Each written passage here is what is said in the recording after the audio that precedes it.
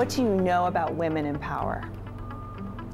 What I know about women and power is that we don't recognize enough how much we actually have. That so much of this comes from inside us, particularly when you live in a country and in a culture where you do have the right to vote and you have the right to drive, and I mean all those things. It is a decision and a choice. It is not something that anyone gives you. It is something that you have to recognize in yourself.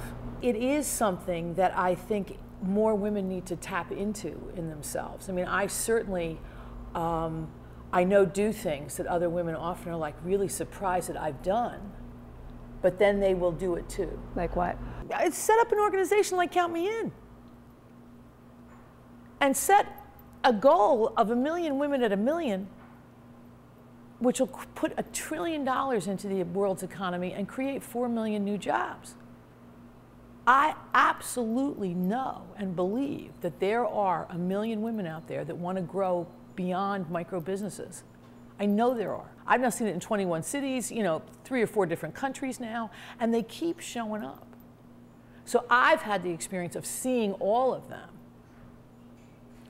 And it tells me something about how much we are just waiting for somebody to say, okay.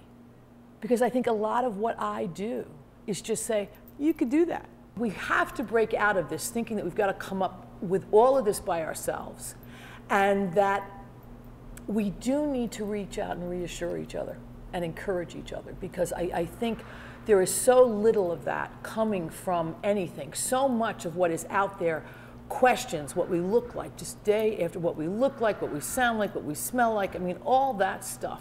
And we have got that down. We know what we're supposed to wear, how many perfumes, all that stuff. But in terms of what we're capable of, I think the other piece that distracts women or confuses us about power has to do with confidence and where we think confidence comes from. Because confidence comes from what you are capable of, what you are good at.